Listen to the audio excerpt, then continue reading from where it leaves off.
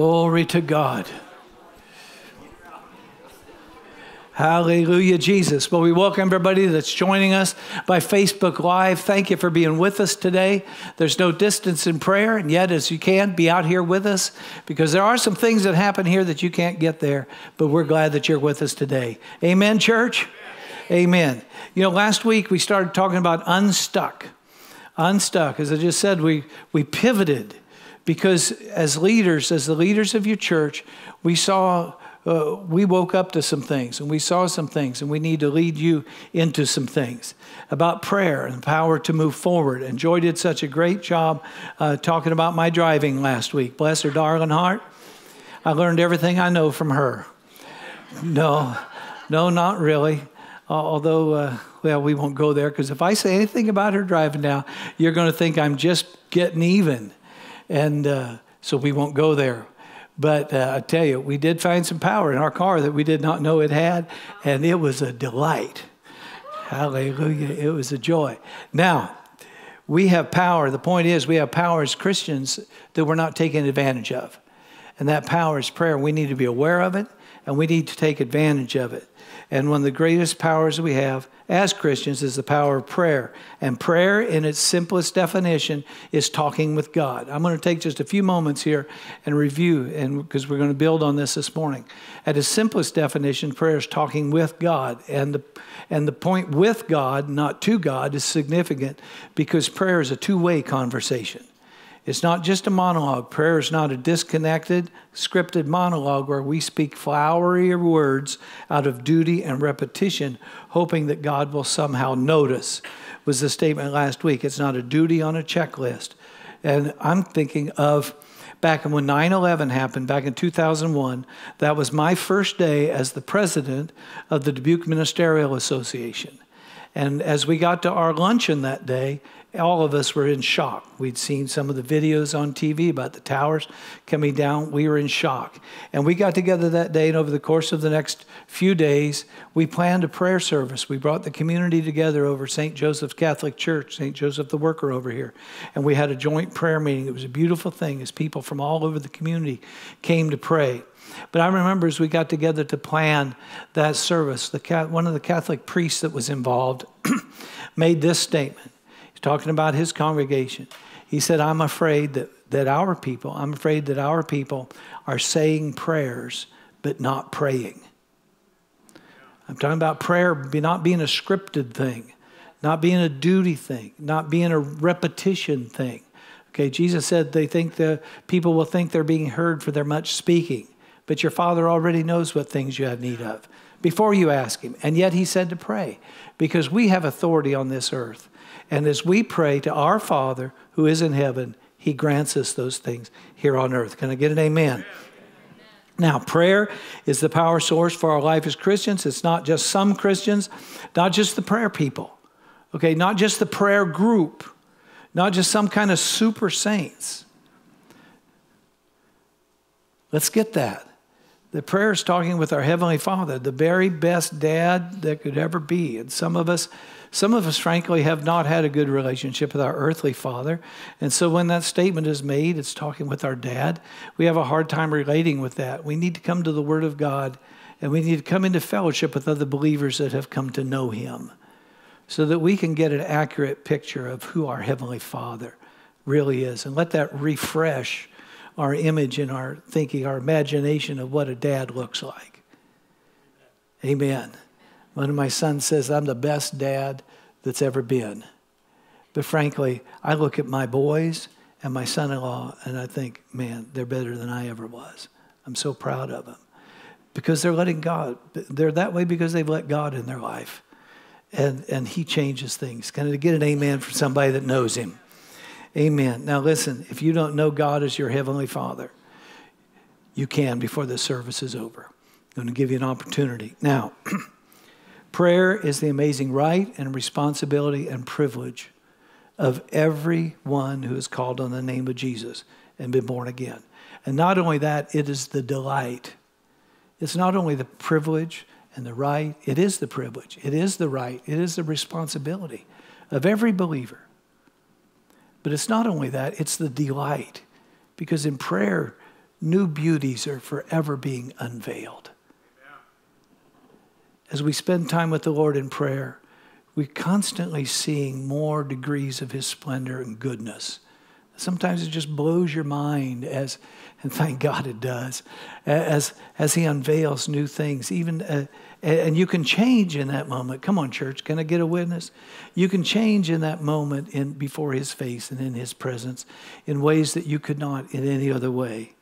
You know, everybody can pray. Listen, I found this quote from Max Lucado, modern poet and author. He said, "Our prayers may be awkward, our attempts may be feeble, but since the power of prayer is in the one who hears it and not in the one who says it, our prayers do make a difference." Let me read that to you again. Our prayers may be awkward, our attempts may be feeble, but since the power of prayer is in the one who hears it and not in the one who says it, our prayers make a difference. The power of our prayers is in him who hears it. As Jesus said in Mark 11:22, have faith in God. And guys, that's easier to do when you know him. And the better you know him, the more well you know him, the easier having faith in him comes, because he is trustworthy. You know, Jesus went on to say, "Therefore I say to you, what things soever you desire when you pray, believe that you receive it, and you'll have it." Just like in Matthew, he said, "And whatever you ask in prayer, believing, you will receive." What do you believe? You believe that God granted it to you, and it's on the way the moment your request made out and was made to God. Therefore, he said in verse 23, "Therefore I say to you, whoever says to this mountain, to this problem in your life, be removed and be cast into the sea, and does not doubt in his heart, but believes that those things he says will come to pass, he'll have whatever he says." Why? Because by believing in your heart and saying so, commanding that mountain to move in your life. And here's a little editorial comment. A lot of people are talking about their mountain instead of talking to their mountain. And that's why their mountain stays right in front of them instead of getting out of their way. Because when you speak to that mountain in the name of Jesus, when you with the faith in your heart speak to that mountain and command it to move, the power of God goes forth in heaven and backs your words. Amen. Have faith in God is what I'm talking to you about. Though our prayers may be awkward, they may seem feeble, yet because the power in them is in the one who hears them, we know our prayers are effective. Amen. Now listen, we don't pray because we're perfect Christians. You won't find in this room or any place else in the world a perfect Christian. I don't even hardly know what one would look like, except to look at Jesus. And man, we all fall short of that, don't we? Amen. Don't everybody raise their hand. But we don't pray because we're perfect Christians or we're spectacular at our spiritual disciplines. We pray because we are in need of supernatural strength, supernatural help and wisdom and perseverance. Can I get an amen? We pray because we are in need. We pray because we are in need. We pray because we need to be spiritually sensitive. Spiritually sensitive. In Genesis 28, there's the account of a man named Jacob. Jacob was Abraham's grandson. And Jacob had been told by his father to go into his homeland and get a wife. Excuse me.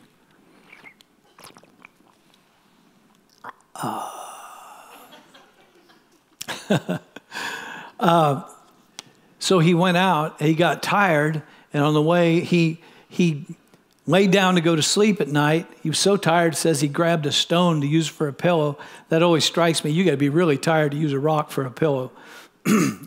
Anybody ever have a pillow like that? And so, but he laid down. When he was sleeping, he had a dream. And he saw a ladder reaching from earth to heaven, and angels ascending and descending on that ladder, taking people's requests to God and bringing provision to earth from God. And he woke up, and this is what he said of that. He said, when Jacob awoke, this is verse 26, When Jacob awoke from his sleep, he thought, surely the Lord is in this place, and I didn't know it. Surely the Lord's in this place, and I didn't know it. I'm talking to you about the fact right here that we need to pray because we need to be spiritually sensitive. Here's man, God was in that place. Matter of fact, Jesus relating to this, we call this Jacob's ladder, by the way. And as children, we sang songs about it. We are climbing Jacob's ladder, and that sort of thing. Maybe you did, maybe you didn't. But Jesus in John 1:51 refers back to this, and he says to Nathanael, his disciple, he told Nathanael that I saw you under the tree. Nathanael was just amazed because Jesus wasn't standing there. He was in another place. But by the Spirit, Jesus saw Nathanael while he was sitting under a fig tree. And Jesus went on to say back to him, he said, most assuredly I say to you,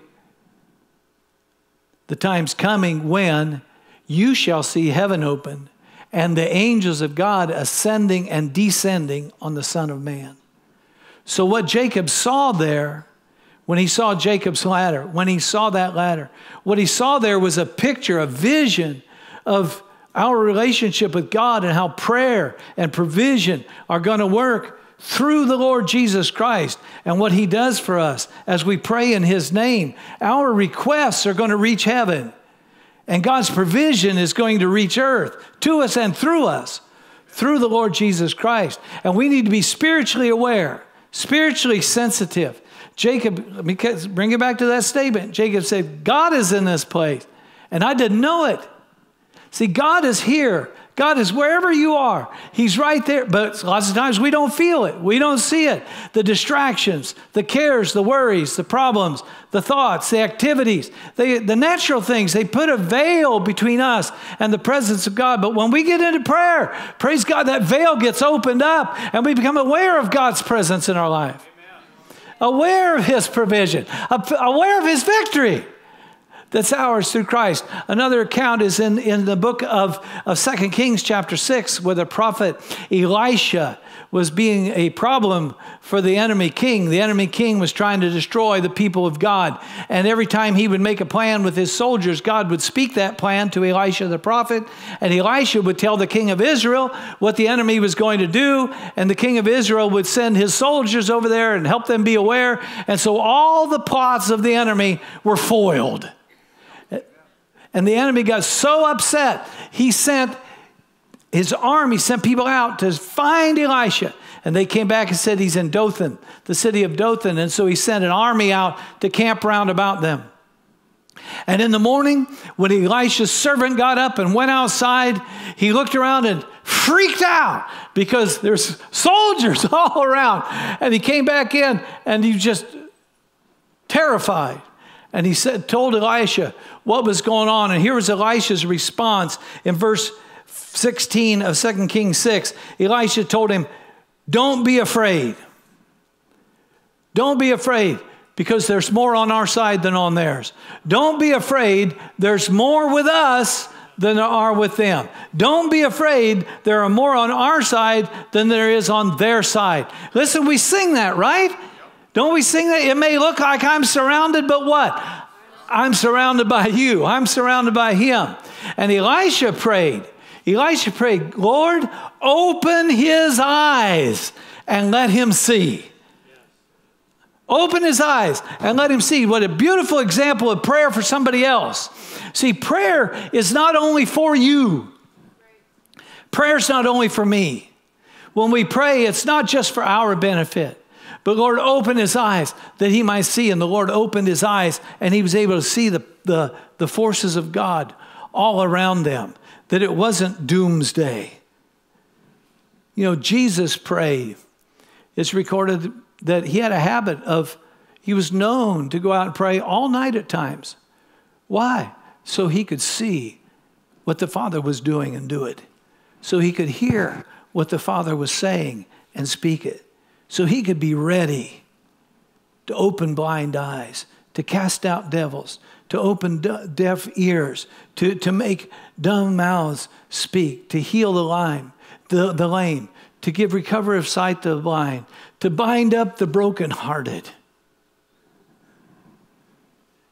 to cast out devils, so he could be ready when called upon at any moment. He spent time in prayer and in fasting so he could be ready. Now, every one of us as believers is to know how to pray and to pray. Amen. Every one of us is to know how to pray and to pray. Now, I know in our area, there's a lot of people that have been taught that, for instance, with the Bible, you don't need to read that. Matter of fact, we don't want you to read that thing. We understand it. We'll tell you what it says. You don't need it. We got that covered. We got that covered. You know, it's kind of like you see on TV sometimes as a professional, don't do this at home. You know, but the reality is, the truth is, nobody else can do your praying for you. Okay, they can pray for you, but they can't do your praying for you. Okay, so every one of you, every one of us needs to know how to pray, and every one of us needs to pray. Need to pray. See, let me say it again. Prayer is the amazing right, responsibility, and privilege of every person that's called on the name of Jesus and been saved. And it's not only that, it's a delight. It's a delight as God unveils beauties to us. Now listen, we're to be praying for and with one another. For and with one another. Ephesians chapter 6, verse 18, the Apostle Paul writes to the believers there, and he says, praying always for all the saints, all the believers. And then he adds this, and for me. Here's the great man of God who wrote 3/4 of the New Testament, a man that had been taken to heaven and saw glory so spectacular he was not even permitted to speak of them. Such a glorious experience, he didn't know if he was in his body or out of his body. Being used of God to plant churches and minister miracles all over the place, and yet he said, pray for me. Pray for me that I have boldness to speak as I ought to speak. Boldness is a fearlessness, a cheerful courage to speak what I ought to speak, not be silenced, not be intimidated, not be shut up or back down, but to speak like I ought to speak, like the agent, the ambassador of God. Pray for me. Pray for me. I'm asking you, church, to pray for me. I want to speak what I ought to speak.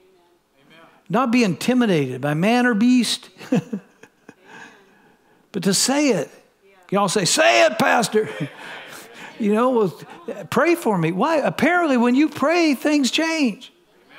When you pray, it makes power available. Like we heard last week, it makes tremendous power available as we pray for one another, including your pastor. 2 Corinthians 1 says, and you are helping us by praying for us.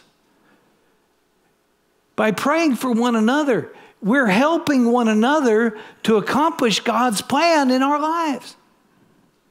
Amen. Let me say it again. By praying for your brother, by praying for your sister, by praying for them, you are helping them accomplish God's design for their life. You're helping them. Can I get a glory to God? Glory to God. See, in Acts chapter 4, verse 23, Peter and John were in prison. And in one place it says, and being let go, verse 23, they went to their own companions and reported everything that had been said unto them, because they were ordered to back down and shut up. But being let go after being intimidated, where'd they go? They went to their church family. And it gives us a clue about what a character of a church family, a healthy church family is. It calls them companions. Not just fellow attenders of a service where they're sitting in rows and looking forward, but they were in relationship with each other. They cared about each other. Kind of like Eliza Doolittle said in My Fair Lady, kind of friendly-like. They went to their own companions. And it says in verse 24, and what did they do? So when they heard that, they raised their voice to God with one accord. I'm talking to you about the fact that we Each of us need to know how to pray and to pray. And we need to pray. We're to pray for each other and with each other. They lifted their voice to God with one accord. They were together. They were in harmony. They were in unity. They were one. They, that's a plural word. They lifted their voice. That's a singular word. One voice, one mind, one vision, one heart, one purpose, one voice, multiple people praying together. God, grant that your servants may speak with your word with boldness. And boy, God heard the prayer and shook the place. And they all spoke the word of God with boldness. Hallelujah, Jesus. In Acts chapter 12, Peter was kept in prison. It says, the brother was in jail. And it says in verse 5, but constant prayer was offered to God for him by the church. The word prayer, you could unpack it a little bit. It says, but constantly, earnestly, prayer was made for him to God by the church. The man was in jail, but back home, in their homes, and in the church, in the temple, and from house to house, unceasing prayer was being made for him, and God got him out. Why? Because they cared enough, and they prayed, and God heard. I'm talking to you about that we need to know how to pray, and we need to pray. Billy Graham said it this way. He said, to get nations back on their feet, we must first get down on our knees. Amen. Now listen. We all face crises in life. Would you look over to 2 Chronicles 20 with me? There's the account of King Jehoshaphat. King Jehoshaphat had a bunch of things coming against him and the people that he was leading. In 2 Chronicles chapter 20, and let me just say this as we get ready to look at that. We all face crisis in life. And the dictionary, we all do. And the dictionary says that a crisis, it defines a crisis as an event that is going to or is expected to lead to an unstable and dangerous situation affecting an individual, a group, a community, or whole society. We all face, every single one of us face crisis in life. It could be a time of intense difficulty or trouble or danger. Could be like that. For instance, you may be going along and some health issue hit you. That kind of hit me a number of weeks ago. A kidney stone. I hadn't had one. Boom. Laid me low. I mean, thoughts like that come. You know, or maybe you've got a chronic situation, all of a sudden it flares up, or you think it's just a little deal, and suddenly the doctor says this could affect everything. You know, it's a crisis. It may not, it's a crisis, a health crisis, or it could be a relational crisis. You know, maybe one of your children, depending on how old you are, maybe one of your children or your in-law children or outlaws, however you want to think about them. You know, they've been going along straight, going in a direction. All of a sudden, boom, they turn sideways, or they just do a 180, walk away from what's normal. Maybe, you know, in a relationship, it's a crisis, or you wake up some morning and the person who loved you yesterday doesn't. Or it may be a professional crisis. Maybe the market shifted. Or maybe the industry that you're involved with has changed. I mean, what a day of transition that we're living in. Today, industries just change and they're no longer even relevant anymore. Or you know, the place where you work has experienced a merger and now your very position is threatened. You know, we all face crisis, or maybe it's a tornado came through, or a flood has hit, and we're facing that, or it could be a time when a difficult decision or an important decision needs to be made.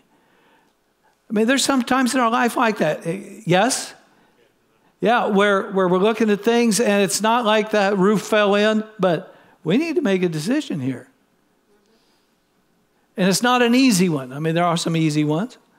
You know, whether to have grilled chicken or fried chicken on your sandwich, that's pretty simple. But there's some things in life that are just not that. They're not that simple. And that's a crisis. Or maybe you're at a time where we come to from time to time where, you know, that it's not like the wheels are falling off the bus or the whole thing is falling apart. But you've come to the point where we're just stuck. And we're not moving forward like we want to. And so that's why we titled what we're doing right now, Unstuck. Unstuck. Because God's called this church to go forward. Amen. And not only the church, but you as an individual. And the way we go forward, the power to go forward is through prayer. Yes. What should you do? What should we do when crisis comes our way? What should you do when crisis comes your way? You start with prayer. You start with prayer. It's like Corrie ten Boom. Some of you remember Corrie ten Boom, a pretty noted believer from a few decades ago. And some of you don't know her, but she was a prisoner of war.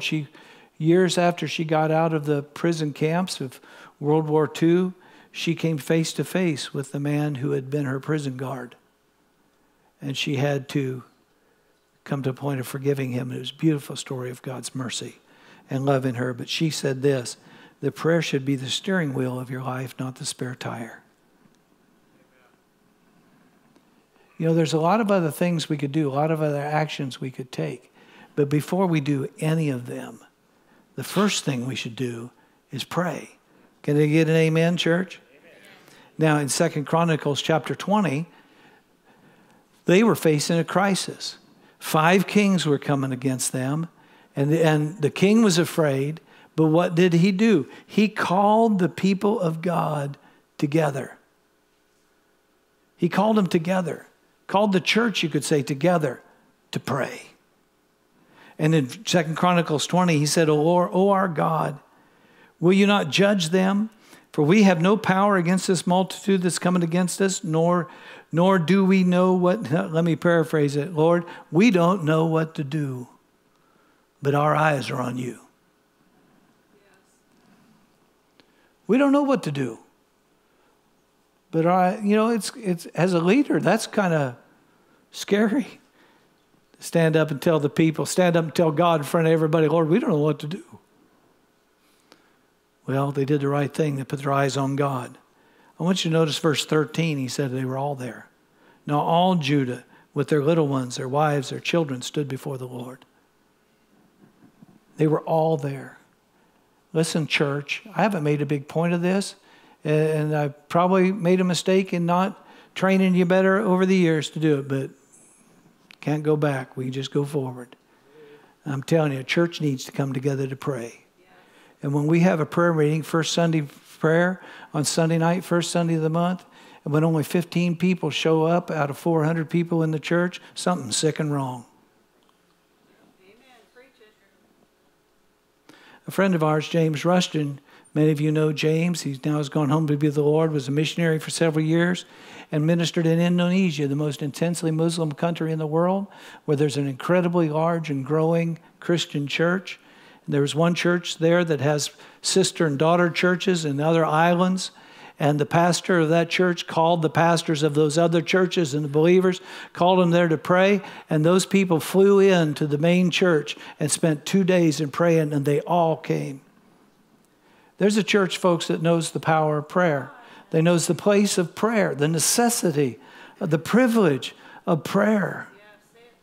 Come on, church. We need to pray. We need you to pray. We need you to pray. Not just the prayer group, not just the prayer people, not just the prayer superstars. We need every one of you when we have a prayer meeting to be here. And tonight we start with the 5:30, first Sunday prayer. Now, while I'm thinking of it, let me just say this. We're going to have childcare. We heard your voice. Some folks couldn't come because they had little kids and didn't have any place for their kids. So we're going to have a place for the kids. We want you here. In church, you ought to be here. Amen. you ought to be here. Prayer is where it starts. Prayer is the power plant of the church, and God's called you to go forward as a church.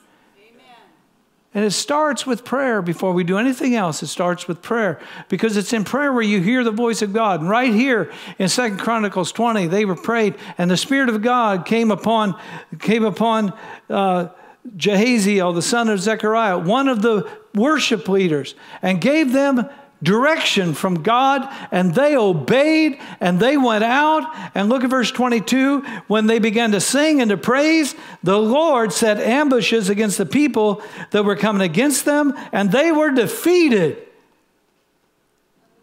They were defeated. Listen, when they came together, come on, church. When they came together and they prayed, they heard from God so they could obey. And when they obeyed, God went to fight for them. They didn't even have to lift a hand in the battle. They just lifted their voice. This is how I fight my battles. How? We sing and we praise. Glory to God, because there's a table prepared for us in the presence of our enemies. So we don't live in fear. We get our eyes open to what God's done for us and who we are in Him and who He is in us. And we pray and He sends the answers. We don't sit there with our knees knocking, taking it. I'm telling you, the devil can dish out more than you can take. You're not called to take it. You're called to stick it to Him. You're called to come into praise and worship. Get your heart full and swing out over hell and spit in the devil's face. Amen. So to speak. Hallelujah. Don't spit in your neighbor's face. Your battle's not against them. We pray because we need to be spiritually sensitive. In 2 Samuel chapter 7 is recorded where the prophet Nathan came in to speak to David. He was talking with King David. And David says, I'm going to build God a house. And Nathan said, go ahead and do whatever's in your heart. And Nathan turned and left the room. And as he going out of the room, God spoke to the prophet, said, I never told him to do that. Go back in there. Go back in there and tell him, I never told him to do that. And furthermore, I'm going to have his son build me a house. And not only that, tell him this, I'm going to build you a house. I'm going to build you, David, a dynasty. I'm going to establish your kingdom. And there will never fail to be someone sitting upon your throne, ruling and reigning forever in God's name. And that's why Jesus, the Son of God, is called the seat of David. And He sits upon the throne of David. Look with me at 2 Samuel 7. How do we pray? God has spoken. It pays to listen. Prayer starts with listening. In 2 Samuel 7, David heard what God has said. And man, I'm going to encourage you to read all of 2 Chronicles 20. Read all of 2 Samuel 7. Read all of Daniel 9 these weeks. And let God speak to your heart about prayer. But in 2 Samuel 7, David says in the course of the chapter, he says this to God, never in the history of mankind has anybody ever experienced what I've experienced from you. Never has anybody had God speak to them and say, I'm going to build you a house and someone's going to sit on your throne forevermore. But listen to David's response to the word that God said of him, because this could be is an example to you of how to respond to the word of the Lord that He speaks to you about your life. Sometimes it's so glorious. Sometimes it's so wonderful. Sometimes it's hard to believe. Sometimes you can't. How is that ever going to happen? Remember when Joe Morris was here, church, and we played the video several times, and he told us concerning hub and spokes about this church, about what he's going to do with this church. He said, you might be concerned about how am I ever going to pull that off? How am I ever going to make that happen? How am I going to ever do that? He says, you won't have to. I'm going to bring the components in. You're going to be able to sit there and simply watch all the components come together. Anybody remember that? And folks, in humility, this is what David said about what God spoke to him. Verse 25, he says, and now, O Lord God, the word which you've spoken concerning your servant, concerning his house, establish it forever and do as you've said. Lord, that's what you've spoken. That's what you've spoken. The word that you've spoken about me, Lord. Lord, this is not my idea. This is your idea. Nobody's ever heard anybody speak to them and have God. Nobody's ever had God say to them what you've just said to me. But Lord, since you said it, your servant finds this grace in his heart to pray this prayer unto you, that which you've spoken. establish it and do as you said, and let your name be glorified. See, it's not about us, church. It's not about you. It's not about me. When we pray, I'm telling you, what God is saying about this church and about you and your part in what God is up to around here is bigger than any of us. Amen. It's longer lasting than any of us. It reaches far beyond us. But it certainly does involve us. God's calling us to pray. God's calling us to pray. You could almost say of Jacob, Jacob, wake up. He was laying there asleep and God was in the place. And he didn't even know it. He was not aware of it. Wake up. And in some ways, this is a wake up call. Today. For us to start to pray. People's lives are dependent on it. I'm telling you, the wheels are not falling off the bus. It's not like everything around here is falling apart. You know, I want you to understand that. You know, because I was just thinking, you know, mindful of that. You get ready to deliver a word like this, man, people, well, they're going to think, I better say this right, or people are going to think we're going to hell in a handbasket, you know, like the church. No, we're not falling apart. You know, the wheels are not falling off the bus. No. But we've got places to go and things to do. Amen. Together. Yes. And we need to go together. And we'll only get there together. Amen. Come on. Man, there's people's lives. I hate to use the word hell so much. There's people's lives that are a mess. People being ravaged by sickness, chronic things going on and on and on. People's relationships, their finances.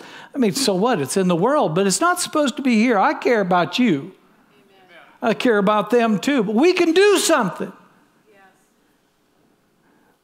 We can do something for people. It starts in prayer. Not by the one hired to pray, praying, but by all of us praying. Can I get an amen? Amen. In Daniel chapter 9, it said it starts with listening. It starts with listening to God. And in Daniel chapter 9, verse 1, Daniel was reading the word of God from the prophet Jeremiah. Daniel and his people had been taken into captivity, carried off into Babylon. And as they went there, God was speaking at that time through Jeremiah the prophet, saying, you're going to be there 70 years.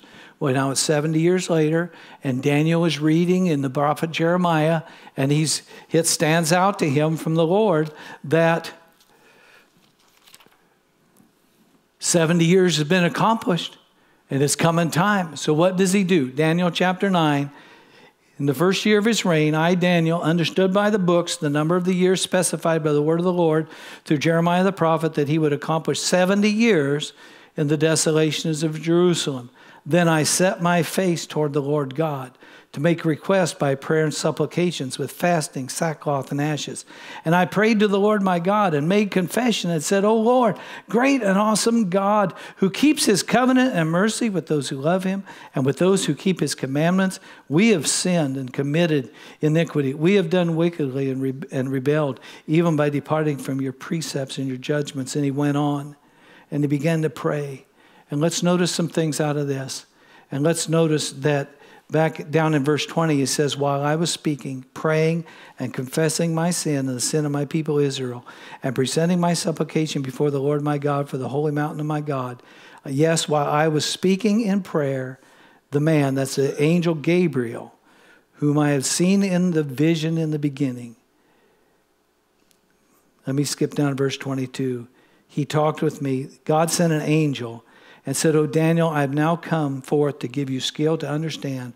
Notice verse 23, at the beginning of your supplications, the command went out, and I've come to tell you. What's he saying? He's saying, Daniel, he said, I'm an angel of God. I've got a word from you about what you've been talking about, and I want you to know your prayer was heard the first time you sat down to pray and seek God. And I fought that. It took 21 days for me to get here. And I had to fight through the opposition spiritually to get here. But we want you to know, heaven wants you to know, wants you to have wisdom, that your prayer was heard and your answer is on the way and you got the victory. Yes, Heaven wants you to know that you've got the victory. Glory be to God. See, there's time sometimes between the amen and the there it is. But heaven wants you to know that when we pray, God's going to give it to us. We're going to believe what we receive, and we're going to see it. And it's not just all about us, but the lives of the people in Platteville, the lives of the people that are out there. It's about your lives. Listen, I made the mistake. Did I say this in this service? I'm going to say it. If I said it before, you hear it twice. I made a mistake a while back of saying we're not the same church we used to be.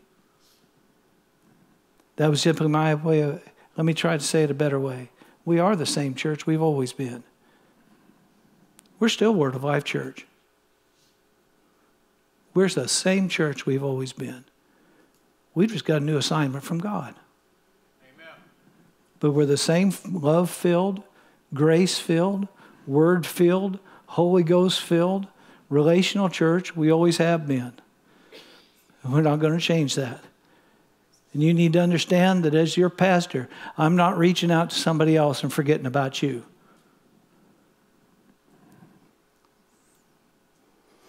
And we're not reaching out to somebody else and forgetting about each other.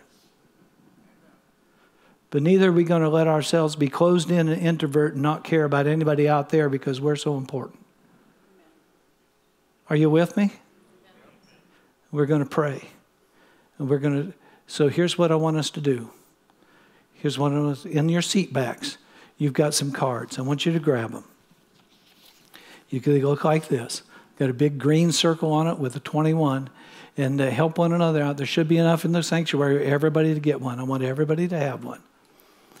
Okay, go ahead and God said, if you don't have one, raise your hand and somebody around and get one to them. Okay, everybody get one of these. Adults, younger adults, everybody in there, get one of these. 21 days. And here's what I want you to do. Before you fill them out, I want you to listen to me. Before you fill them out, here's what I want you to do. But I want you to know something. That these are for you. You're not going to turn these in. These are for you to take home. They're a reminder for you. But what I'm going to ask you to do is every one of us to mark on one of these cards how many minutes a day you will pray.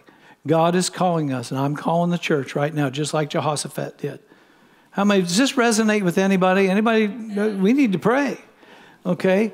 So here's what I'm doing. Let me say it again. You are not going to turn these in.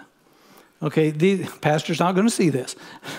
So this is a reminder for you to take home and put wherever you put reminders. You know, we used to put them up on the refrigerator. If that's where you put reminders, put it someplace so you can see it, bathroom mirror or something. Or now that we have smartphones, put a reminder on your phone, you know. And also during the week, we're going to be sending out reminders. Now, we're not going to be dogging you. Okay, we're not going to say, did you pray your 10 minutes? You know, we're not going to be dogging you. We're just going to be sending out, remember to pray today. Or have you prayed today? Just something to help you, you know. And we're going to be sending out things sometimes during these next 3 weeks, these next 21 days. We'll be sending out certain topics for us all to be praying about on certain days. So we can be unified. We can be in one direction. Anybody know? Can I get an amen? Somebody know? So we can be together in this thing. I want you to write, everybody take one of these and write on there how many minutes a day you're going to pray. Now, listen to me. I'm going to be totally frank with you. This is not a religious thing. This pastor's not going to see it. So just be honest. Please, please, please. Just be honest. I would much rather you put 5 minutes and do it than you put 60 minutes and fail and get all into condemnation and then try to put on a happy face like you're trying to please pastor. Pastor, nobody else is going to see these things. Are you with me so far? Yep. But we need to pray. And so now, be truthful and honest about it. And then, but here's what I do want you to do. On your connection card that we're going to turn in at the offering time, I want you to put on your connection card how many minutes you're going to pray. Now, here's why. Again, we're not going to dog you, but here's why. Totally, full disclosure. In the future, when we do something like this, I would like to be able to see at that time whether we've improved in our participation from this time. Whether we've grown in prayer, whether more people are involved in prayer, whether we're praying more, we're more sensitive to things. I'd like to be able to do that in the future to see if we've improved. And the only way I'm going to be able to see if we've improved is to have a record of how we're doing today. Does that make sense? So that's the only reason why I'd like to know how many people are praying and how much time we're praying. So I want you to put that on your connection card. But nobody's going to dog you. Nobody is going to be after you about praying. Hallelujah, Jesus. We want you to put on your connection cards so that we can be encouraged by how many people are praying. Glory to God. Finally, Psalm 27, verse 8 says this. My heart has heard you say, come and talk with me. And my heart responds, Lord, I'm coming. Let's pray. Father, I thank you for your word this morning. I thank you for the call you have on this house to be a house of prayer. And I thank you for taking us forward. Father, just the same way that we see in the Word of God, people turn to you with prayer and fasting and emotion and reality and perseverance, truth, and results. Same way they came to you and authentically, and you met them with mercy and revelation and glory, and your power was made known. Father, we commit today and choose today. We hear your voice. You're calling our hearts. And we say today, we're coming. Let each person say, I'm coming. Thank you, Father. Thank you, Father. With every head bowed and every eye closed, if you're here this morning, you don't know if you're a child of God. You've heard about church. This may be your first time ever in a church. In the beginning, God made mankind to walk in fellowship with him. But mankind disobeyed God and was separated from the one that loves him. And Jesus came and took care of everything by his death and his resurrection so that people could come back into a fellowship with God as his children. Whoever calls on the name of Jesus, whoever trusts him as their Savior, becomes the beneficiary of all those things that he provided. And you can do that this morning. I grew up in church, but I found out that growing up in church doesn't make you a child of God. But if you trust Jesus and believe what he did, you change on the inside. God becomes your Father. And you enter into that great, big, wonderful plan that he's got for you. So with every head bowed and every eye closed, if you would say, Pastor, I believe what you're saying about Jesus. I don't know that I've ever received him, but I want to. I want to know that I'm a child of God starting right now. I'd like to pray with you. We're not going to ask you to come forward. We're all going to pray together. But I'd like to pray with you and help bring you into that relationship with the Lord. So if you do this for me, we'll pray. If we're on the count of three, just go ahead and raise your hand, and then we'll pray. 1, 2, 3. Thank you. Thank you. All right, let's all pray together. Just say it with me. Dear God in heaven, thank you for what you did for me through your Son Jesus. Right now, I receive him as my Lord and Savior. Thank you, Jesus, for coming into my life, making me new, and helping me live for you. In your name I pray. Amen. Hallelujah. Glory to God. That's the best action you could ever take. Hello, and thank you for joining us this week.